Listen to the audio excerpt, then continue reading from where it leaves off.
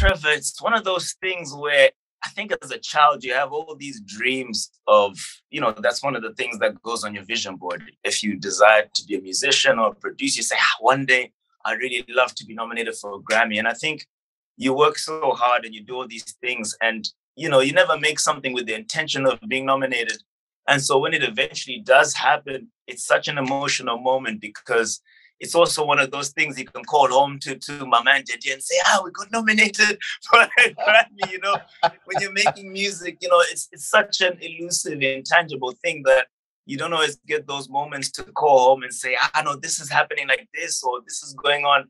It's very, it's very intangible. And so when you get nominated for a Grammy, it's so emotional because it feels like an award, not just for you, but it's for the parents that supported you, especially my parents who have always been incredibly supportive.